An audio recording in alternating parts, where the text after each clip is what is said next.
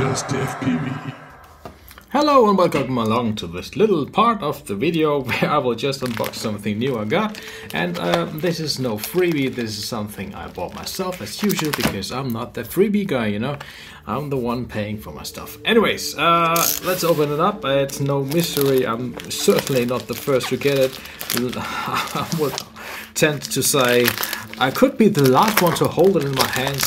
So I won't make a big deal out of it, but I'm curious, after being in this hype mode, if this little fella is as good as it is supposed to be. Everybody did hype it, me not, because I didn't have it at hands. Couldn't try it, weather was bad, and other facts went sideways for me, so I couldn't test it out. Anyways, the currently cheapest flight computer around, I would say. And certainly not the worst. I've been seeing everything. So it comes in this box. You've been certainly seeing this in other videos, and everything is well documented. Well, fine. I'll put it aside. I'm not the read the manual dude. I will swear and go Google instead. And here we are. The parts. The parts where we will get along and solder all the pins together here, together with the other boards. And I don't want to make a big fuss out of this. This is just a little flight computer which has to be assembled. It has new features, nice features. You've read them by now surely several times, because either you order this or you are waiting for yours. I would assume. No, this is not a sponsored video review. This is just an assumption. Well, it goes together real easy, and let me see my oldish eyes here. We'll hit it right like so. Okay, fine. And this fella will certainly go on top like so. And I guess that's all there is to it. Well, mostly. Some pins and screws and stuff in the accessory part inside.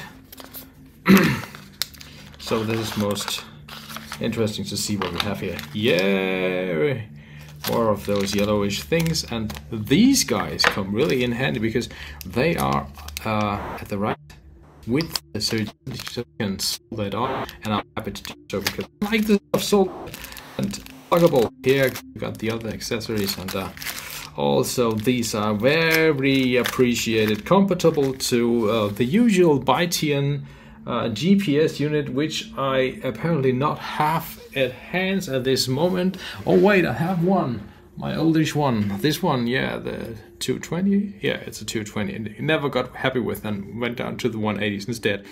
As you can see, I've been soldering up this thing, and it's first thing you notice is you got endless connectors on it. And that's what was I advertised. You have to plug your stuff in, and it's good. I've decided to take those multicolored pin headers. Let me see, I can get it in focus. Here we go, focus, yeah, there we go. And well prepared to put my power connections on. The left hand side is for minus. That means 2 times ESCs and 1 for the battery itself. On the other hand, it's 2 times ESC. That's those two buggers here, and the battery plugs in here. Well, connected to an USB 3 or USB-C device, not USB 3. Usual buttons on it like boot and mute and the buzzer. And what I really like is one detail. As I'm flying Express LRS, and many of you fly Express LRS 2 and also Crossfire, you can see there's a dedicated connector here. I really like that. Good idea, good idea. And well, let's see if we can power it up. So we go here. See, there we go. Yeah, it's flashing, it's black. Let's see if this can focus. We can focus this. Yes, maybe here somewhere.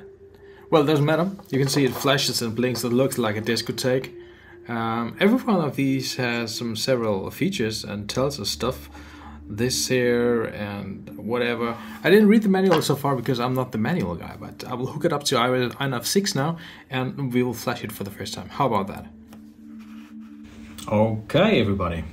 We have, as you can see, hooked it up, and you can see it is found here as USB modem, and I will go over to the flasher.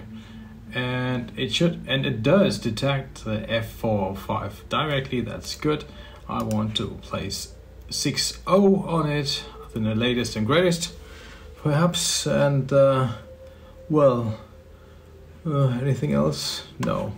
Just load it directly and flash the firmware. So it's working now. Nothing special about that. I don't expect anything fancy to happen. It will simply do as it has to do. Directly found the DFU connection. That's good. There has been some issues with prior versions and my flight computers, but well, you know, maybe it's me. This time it worked. Makes me very happy.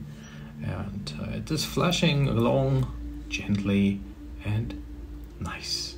Take some seconds, and what can I tell you about this?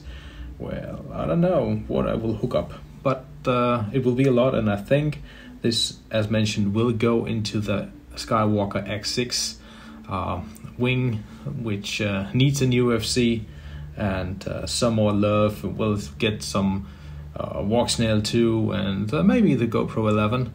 So a bit special. This works. This worked. Just reboot it, and I've shut the buzzer down because, you know, that sounds are loud and other people in the house are sleeping. So I'm trying to keep silent here. So we connect now. And here we go. We go for a wing. And that's it. And we'll take the default for the wing now. And reboot after having applied those. So yeah.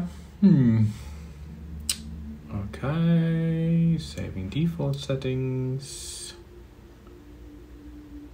Okay. Takes a bit long time, doesn't it? There we go. Back in business. See if this works. First of all, I would like to, before I do anything, just calibrate. That's a habit I have. Well, first, fresh FC, the first thing I do is simply just flash the new firmware on it and then simply go to calibrate. And that's what I will do here with you. I hit the calibrate button. It says, okay, do it 6 times. I'll do so what it says because I'm a brave little follower. Okay, and then we'll just turn it around on the head. Usually, my first calibration goes away, but this time it won't. That's good. Good sign. Side.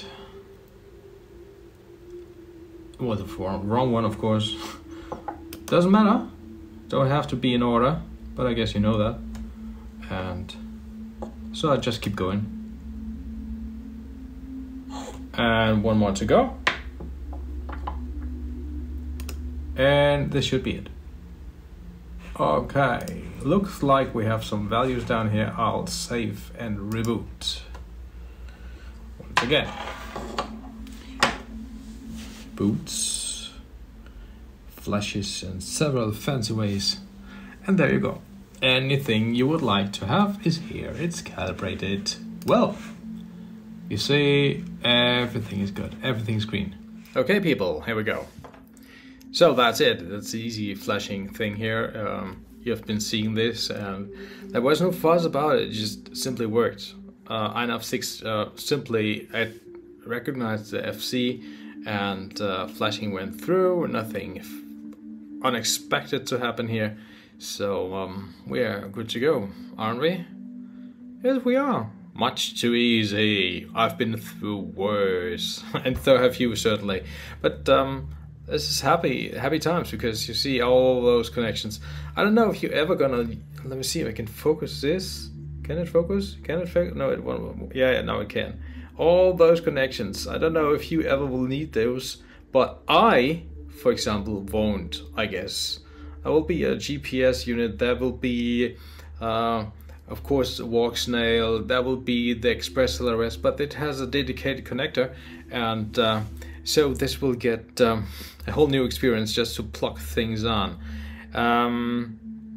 It's cool, no doubt, build quality is good. Only thing to maybe mention, that's no critic, don't get me wrong, only thing to mention is simply that the prints on the PCBs are sometimes hard to read. That's not because I'm old. Let's say I'm an old man, yes. Not because of that, because I perhaps needed glasses or such. No, it's more likely the print on them is hard to see. Assembling this was easy. Disassembly must not take too long time, because just 4 screws and you just lose it up and disconnect those 2 connectors that are sitting here. Well, I will have to find out what all those blinking lights will do, aside of making me crazy, but, well, if it's inside my Skywalker X6, there will be no problem, because I don't see this. Well, do I have to say more? I don't think so. Don't want to bother you with more of that. So, I guess that's it for the SpeedyBee introduction, and as mentioned, I bought it myself, nothing paid for me, and to be honest, I guess I will order more. So far so good, that's it. Don't forget to hit the subscribe button. That would be awesome. Take this and build it into the X6. And there goes my daughter.